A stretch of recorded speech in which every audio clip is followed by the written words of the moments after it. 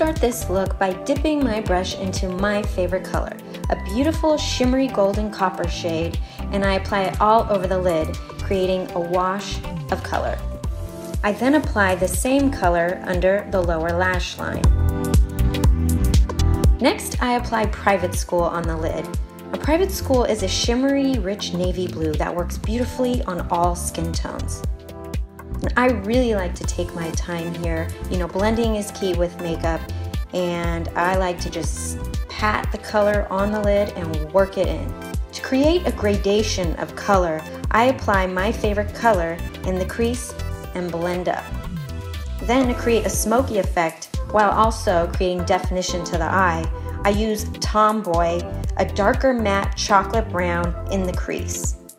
Now another trick is you can actually add a touch of water or even an eye sealer to Tomboy, which will help intensify the shade. Now what I did is use that intense color and I applied it here in the crease and also on the lower lash line, really helping create that smoky effect. Now I apply black liner to the waterline and also against the top lashes.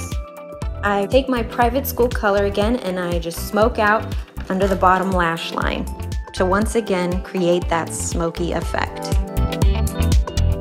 For a pop on the eyes, use Oh My My, a shimmery pink champagne color, perfect for a highlight in the inner corners of the eye and also as a pop on the center of the lid. I mean, look how pretty. Just a dab of that on the center of the lid just helps pop the eye. Just looks so pretty. I finish off the look with the rosy cheek color that I applied on the apples of the cheeks, also across the temples.